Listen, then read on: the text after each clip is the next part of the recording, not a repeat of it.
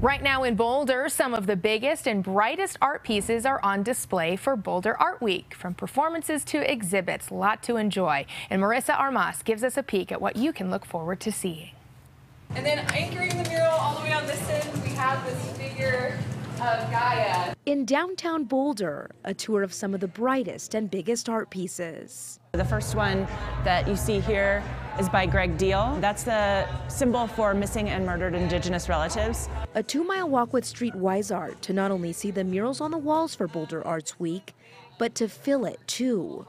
We have such a vibrant and diverse community here of art and culture, and all the Streetwise murals are based around artivism, so bridging art and activism, supporting the community, supporting diversity, and really supporting the arts. And a few blocks away, a sidewalk paint party outside of EMA Design Gallery with some of the youngest artists picking up a brush. Every time that this little boy walks by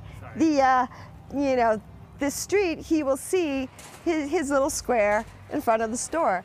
Year after year, Boulder works to celebrate its arts district, an area that's home to thousands of artists and over 140 arts organizations. But the last 2 years were challenging. We're trying to really activate North Boulder again because this has all been under construction.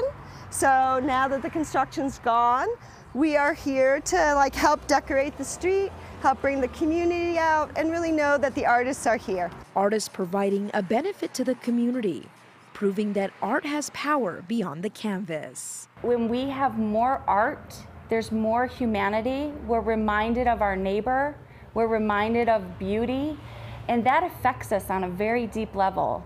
Marissa Armas, covering Colorado First.